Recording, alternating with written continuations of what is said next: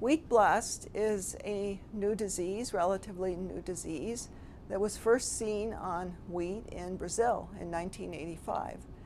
And it's been a problem there since that time, but in recent years it's started spreading to adjoining countries within South America. And it's also increasing in intensity. So wheat blast is now recognized as an emerging threat for wheat production worldwide.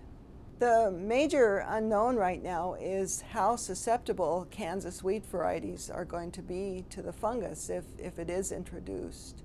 And so we're working in the Biosecurity Research Institute to screen Kansas wheat varieties for susceptibility to the fungus. We're looking for resistance. Hopefully, when we find resistance, it'll be good resistance and we can move it into Kansas wheat to protect it. Our research is going to benefit the U.S. because we will be prepared to recognize the disease quickly if it shows up in this country. If we recognize it faster, we can control it better because it won't have spread as far. Also, once we recognize it, we need to know what to do about it.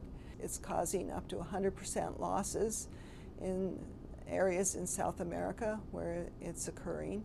And if it were to move worldwide, it's going to be a very serious threat to our major staple crop, wheat.